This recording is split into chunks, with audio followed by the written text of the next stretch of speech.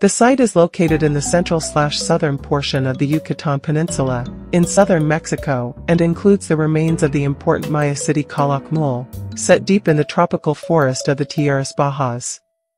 The city played a key role in the history of this region for more than 12 centuries and is characterized by well-preserved structures, providing a vivid picture of life in an ancient Maya capital.